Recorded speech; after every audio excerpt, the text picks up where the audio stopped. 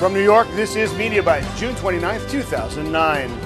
I'm Shelly Palmer with today's top stories in technology, media, and entertainment. First up, news of Michael Jackson's death had some dramatic consequences online. Twitter reported more than 5,000 tweets per minute. Akamai's web traffic more than doubled to 4.2 million visitors per minute. AOL's AIM crashed for 40 minutes. TMZ's traffic was up 33%. The LA Times was down, and more than half of the top 100 searches on Google were about or related to the King of Pop.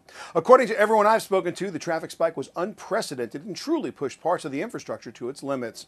On a personal note, check out my blog post Remembering Michael Jackson at shellypalmer.com. Transformers: Revenge of the Fallen had the second highest 5-day opening of all time, breaking records in several countries overseas as well. It was one of the best global launches ever, taking in a remarkable $387.3 million through Sunday. If you haven't seen it, it's good summer fun. And interestingly, Megan Fox's lipstick stays perfect while she battles the Decepticons. Yep, you'll notice it too.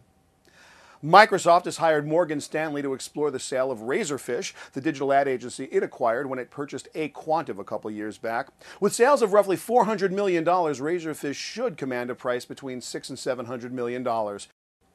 Infomercial legend Billy Mays died yesterday at his home in Florida. News of Mays' death, famous for his OxyClean commercials as well as Discovery Channel's Pitchman, spread on Twitter.